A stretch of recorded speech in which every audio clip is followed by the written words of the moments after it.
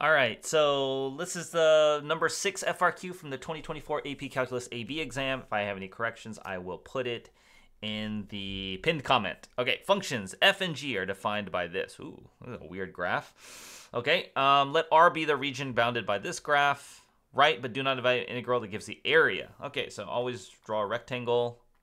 This is always what I teach my students. Draw a rectangle. The width is dx. The height is the top minus the bottom. So a is literally going to be the integral from, so the height of the rectangle is the top minus bottom. So f of x minus g of x dx. And then you're going to integrate this from 0 to 2. That would be the area there. And if you, I mean, you could replace it with the f of x, make it x squared. I would not simplify this, by the way. This is just for those of you who are interested in what you would do if you wanted to solve it. But they said do not evaluate. So we just leave it. Just like that. That's f of x, g of x. Make sure you have parentheses around them. Let S be the round b by the graph g and the x-axis from 2 to 5.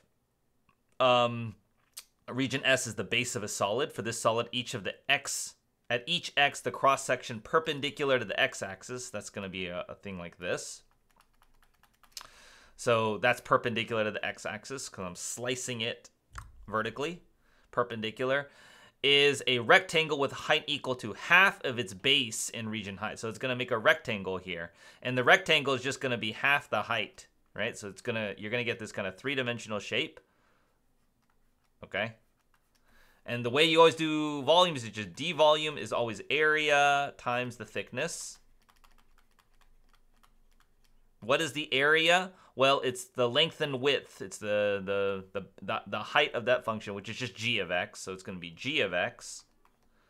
And then the height is half of that. So this is g of x. The height is half of that times 1/2 g of x.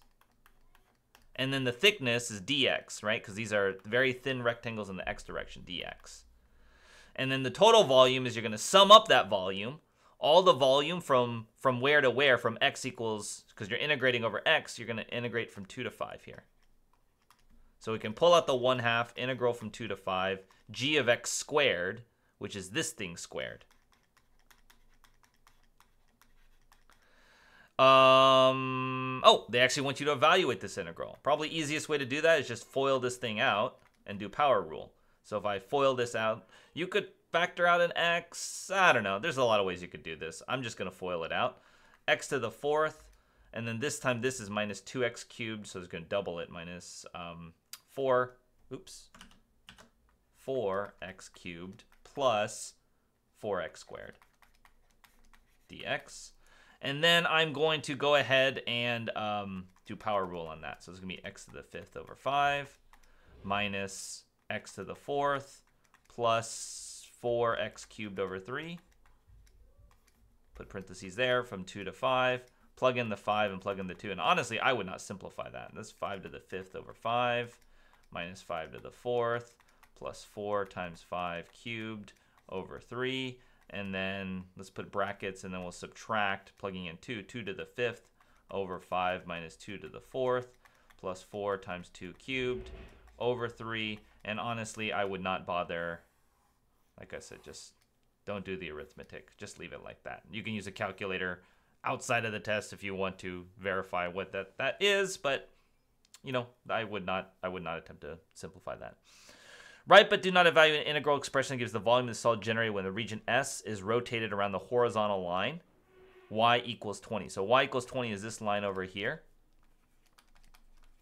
And so what we're going to do is now we're going to take a different rectangle. Maybe I'll just make it a red rectangle just for kick. So we're going to take that rectangle, we're going to revolve it around there. And that's going to make there's going to be a hole here when I revolve it, right? Because I take that rectangle, I revolve it around, I am going to make a washer.